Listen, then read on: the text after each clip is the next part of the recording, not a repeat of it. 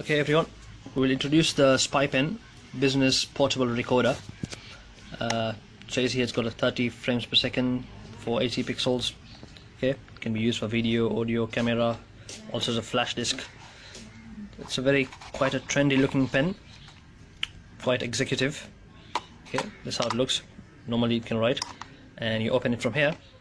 This is the USB port where you connect it with the computer. This is the place where you enter the memory card. For now I'm using an 8 GB one, so I will put it in writing how many minutes it can record and how long it can last with the battery. So the following video will be showing you the quality of the pen as it records. This is the button you use to press. So if you press it like that, it switches on. You see the green light, and if you hold it on for like 2 seconds, it starts blinking. That's when the video starts recording.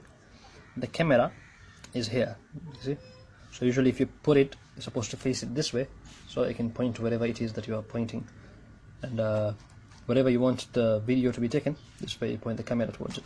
So normally if you put it on your pocket, the lead will be forcing outside, and the camera too.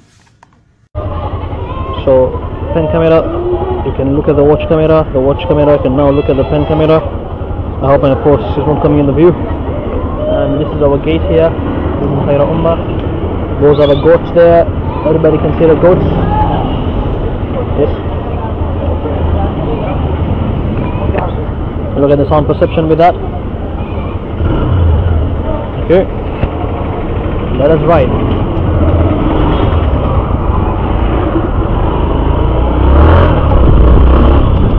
This ride is going to be a bit bumpy, but we can take it off from there.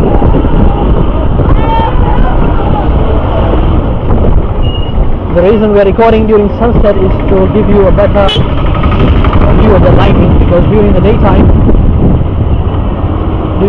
the lighting is too much and you might be deceived into thinking that the quality is quite high, but actually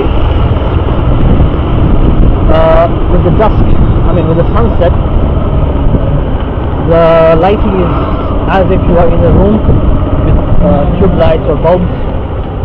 And we have already reached our destination.